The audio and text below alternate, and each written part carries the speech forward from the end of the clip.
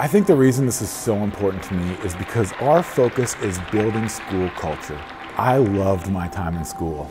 And anytime I'm on the road and I meet a student that's in pain, even when I meet adults that tell me things like, I'd never go back to middle school, or high school was the worst time of my life, it just pains me. And the students I meet on the road that feel bullied, they feel isolated, they feel targeted, they literally feel like they're the only one going through it.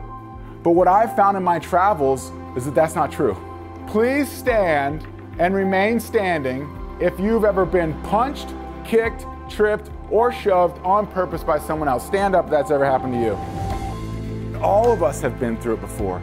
And if we're willing to be honest about it, if we're willing to kind of take that mask off and really talk about these hard issues, we start to find that we have more in common than we think.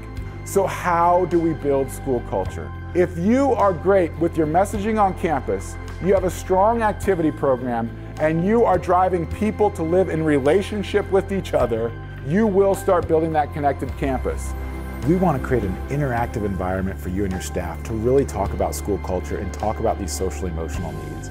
We provide a full audio-video experience that will really tap into their emotions and get them thinking differently about the issues on campus. But most importantly, we're going to do the work. Like, we're going to pull out the paper, pull out the pens, get to know one another, get to know your student population better, and come up with real solutions. Back in 1999, it was about giving students a voice because of Columbine.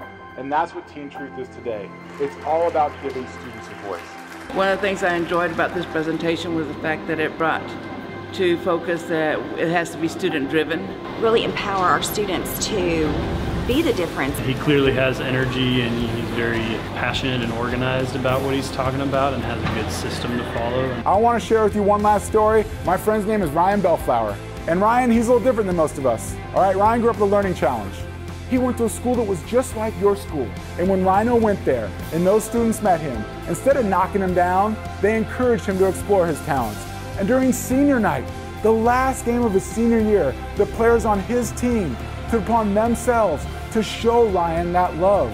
He's waited his whole life for this one moment to do something people told him he'd never be able to do. Nothing but net, drains a three-pointer at the buzzer, yeah! Now that's a defining moment. You see, he believed in himself, and he believed in himself because he had people around him just like you. And I believe if your school culture can have strong messaging and people connected in real relationships, that amazing things can happen on your campus too. Thank you so much. You have a great day. Thank you so much for your time.